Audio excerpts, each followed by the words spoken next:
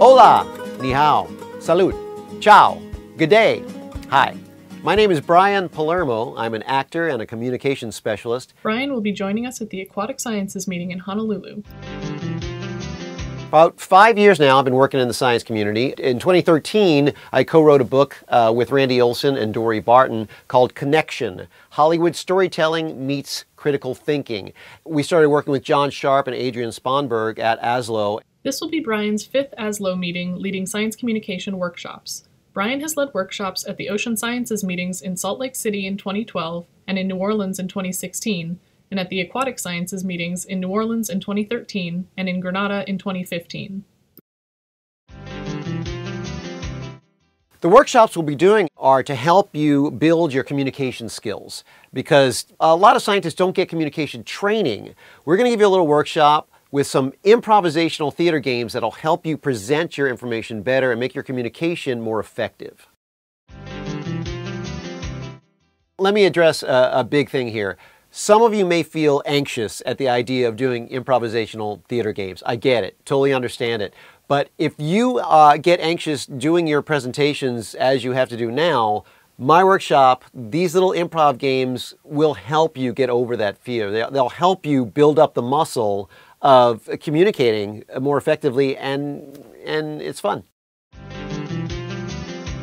A quick example of one of the exercises I do is I have the workshoppers just express an emotion on their face, something simple like mad or glad or sad, and I'll have the rest of the workshop try to identify what emotion they're putting across, because here's a basic communications tenet. How you think you're presenting yourself is very often not how you're being perceived by the audience. That's universal, it's very difficult. These improv games are great at helping you present yourself the way you want to be seen. And this happened in a science meeting I did 2 years ago. There was an environmental scientist who did not look like she was enjoying the workshop at all. She had a scowl on her face. I didn't think she was buying into the skills that I was trying to teach. I just didn't think she enjoyed it or got anything out of it. Cut to a week later, she sends me an email and said she had just given the most successful presentation in her entire 40-year career. And that was because she had used some of these presentational skills that we did in the workshop, specifically the idea of expressing her passion for her work. And I know it's very often put down to not use any emotion in your informational speeches and your presentations that are science-based, but if you use some emotion, the passion that you have for your work, the audience will relate to that. And that's exactly what happened with her, is the audience was really engaged by her allowing her passion about her subject. And she said it was the best presentation she'd ever given in 40 years. All we're trying to do is help you with the sequence of your information. It's very important, I know, in your world not to dumb down science. It's very important to me that you don't get that idea. We're not about dumbing down your science. We're about making your science communication more effective.